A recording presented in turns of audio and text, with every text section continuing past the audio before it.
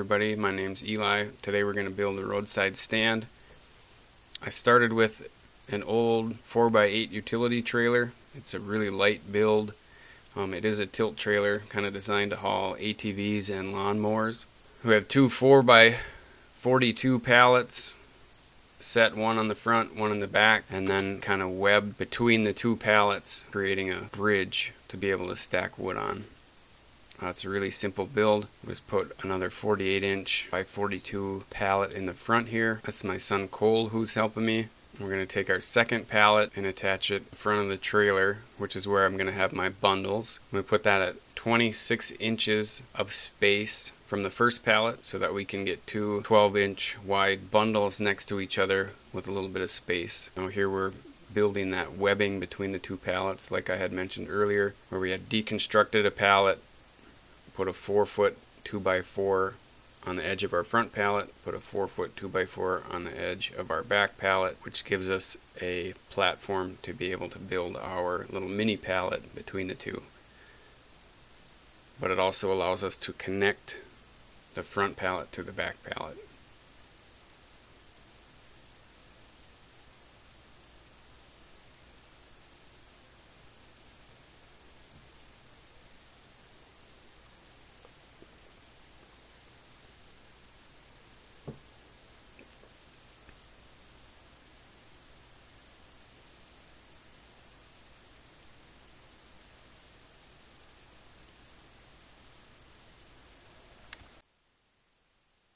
Here we're going to set our center pallet divider, and my plan was to have a loose stack here in the center and a loose stack in the back.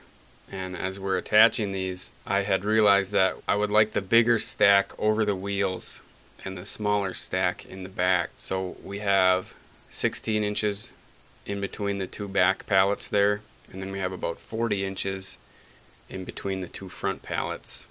That the center opening is about 40 inches.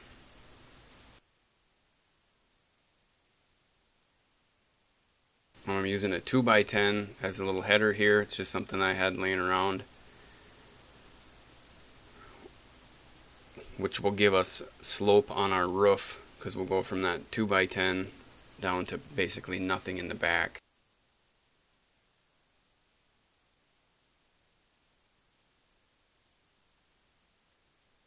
We kind of broke a screw off there, so I had to pre-drill it. We're just test fitting some scrap material here for some dividers.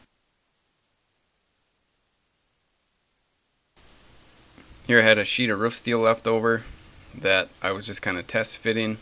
And I removed that so I could paint. And I'm just using some black paint I had on hand. That was an implement paint that I had picked up from a Fleet Farm or a farm store here, and I just decided to kind of roll that on there instead of spray it. It's a little more labor intensive obviously, and it's not quite as neat, but all I'm trying to do is kind of clean it up a little bit. Doesn't need it by any means, but the paint will help kind of protect the wood in the long haul as well.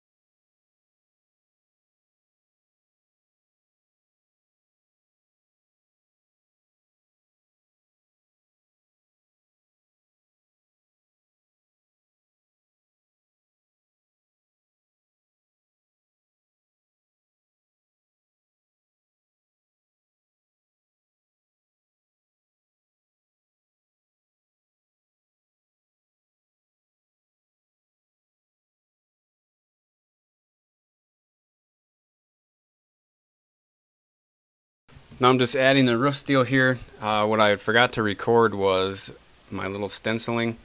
So after I painted that black, I just took a can of white spray paint and whited out the area that I needed the lettering. Then I added some vinyl decals that I was able to then respray black over, and then I rolled the black paint on. So what I did here with the steel is I stitched all the sheets together so that I could kind of maneuver it around and get it centered where I wanted to, and then I was able to attach it to the roadside stand itself. So I just ran a couple of screws in those top ribs to lock it into one piece, which allowed me to move it around. I just screwed it down.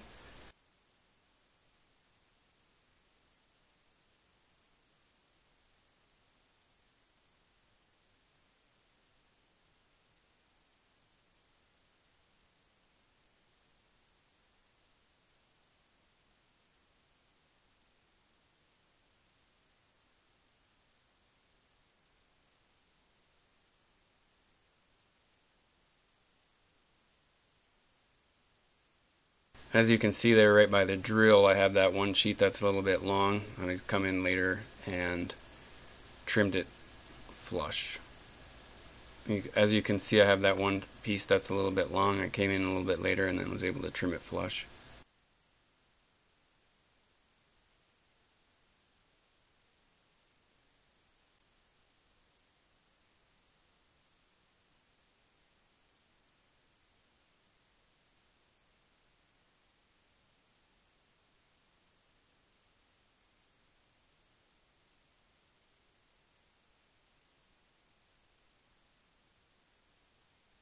So get that marked out to trim.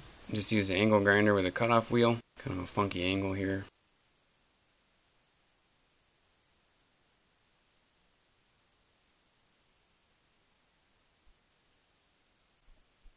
As you can see, it's already loaded up.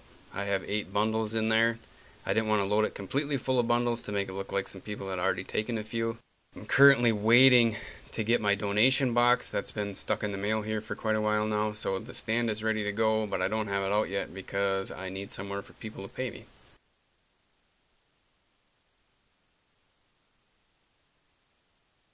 Thanks for watching. We'll see you next time.